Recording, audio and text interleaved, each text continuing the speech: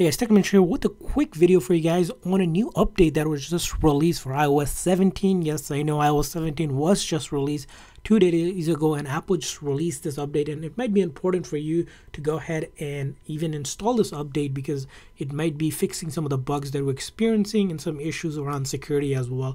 So, and the reason why this update was just released, if you go into your settings and then general and the software update, you'll see this update 17.0.1 available, which basically says important bug fixes and security updates, which is recommended for all users. And that's the important thing over here.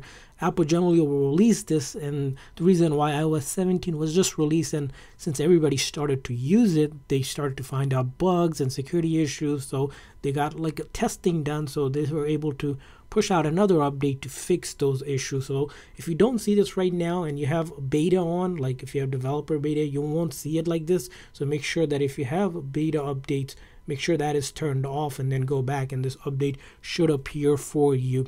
Now, if you want to read a little bit more into about the content of this security update, you can click on this link and read it through. But basically, it's one of those rapid security responses that Apple usually releases to make sure that you are protected from any sort of vulnerabilities. Of course, you can read all of this. Apple doesn't give away too much details besides some of the things, even the CVE, they don't even mention too much into it. But you'll also notice if you're going to get the iPhone 15, which is coming out as well, there's going to be 17.2, basically 0.2, which also will be updated for that 15 model. So if you're going to go ahead and update it, you can select to update it now, or you can do it later, but the sooner the better. I would recommend updating it to it. We're going to update it to it. We just want to show you that update is available if you didn't know. So hopefully you guys found this video helpful, and if so, please make sure to like and subscribe button. Thanks for watching, guys. See you guys next time.